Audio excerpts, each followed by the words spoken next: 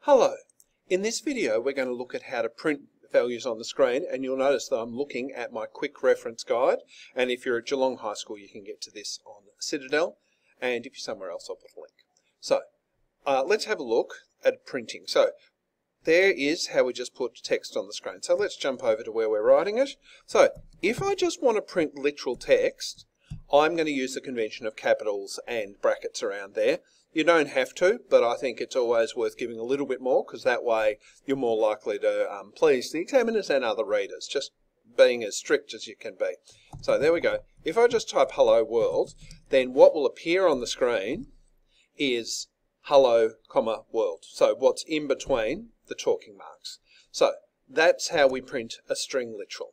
Let's say we've got a variable. So let's say we've got name, and name equals, now when you're writing pseudocode you actually don't write equals to assign a value, you write a left pointing arrow, and if you're doing this on Google Docs or Microsoft Word, if you type it with the smaller than and then two dashes, it will actually turn into a nice arrow for you.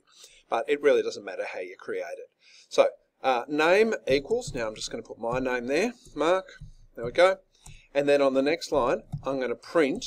And you'll notice that I just put the name of the variable in. I don't put talking marks around it, because talking marks mean put literally what's in here, which is why I call it literal text. Whereas when I type the name of the variable, it's saying, write that. Now, what I'm going to do is I'm actually going to just jump over to ChatGPT, which I could have sworn I had running somewhere, and we'll have a quick look at that. There we go. Please run this pseudocode. And I'm just going to paste it in. There we go. It's having a little bit of a think about it. There, well, it's turned it into Python for me, which really isn't super helpful, but it is the Python that would come from that. So, okay, maybe I won't bother too much about getting the AI to do it. So, coming back to it, that's how we print a variable. Well, let's say we want to print both literal text and a variable. Well, there's two ways we can do this.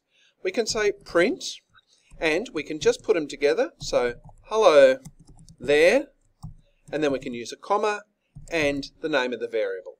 And that would say, hello there, Mark. We could also, this is less common, but I've certainly seen it used, print, hello there, and a plus. So in actual fact, the plus is the one I see more commonly. So both of those are acceptable, and those are the three ways that you can print, and these ones here are called concatenating. Concatenating means putting a bunch of things together into one. I think of them like gluing them together. So that's how you print using pseudocode.